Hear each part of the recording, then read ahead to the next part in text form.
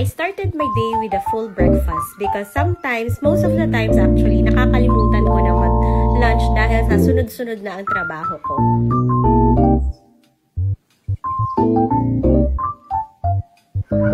Working from home is really a privilege and a blessing for me.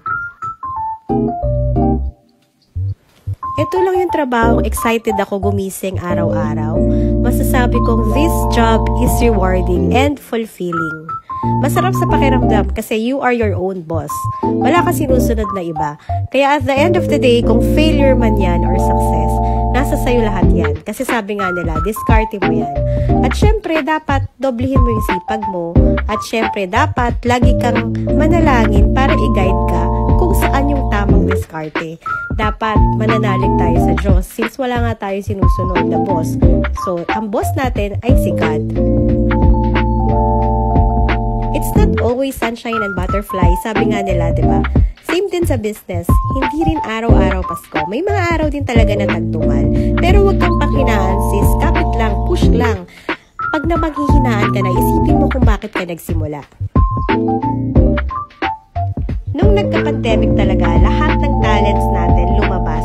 Lahat ng limitations natin na push talaga tayo just to survive. Kagaya nito, I never thought na kaya ko tong gawin. Akala ko para lang to sa mga taong makraft. Hindi ako makraft na tao, pero I enjoy doing this actually.